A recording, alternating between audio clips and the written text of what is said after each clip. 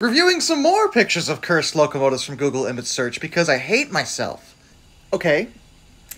Interesting idea of a cab forward. I mean, it technically is. It's just the cab is an EMD. Why would you... I see you've turned my lovely T1 into a 244. Why would you do that? Why would you ever do that? This really shouldn't be bothering me as much as it is. Because, like, if Santa Fe bought GG1s, this is what they would look like. But it just looks so wrong. And I'm not even sure where the engine would go. It must be a tiny electric vehicle. That's all I got. So I'm 99% sure that locomotives can't get COVID-19. And frankly, Thomas just looks like he's been taken hostage, like he's terrified. And again, this really shouldn't be troubling me this much.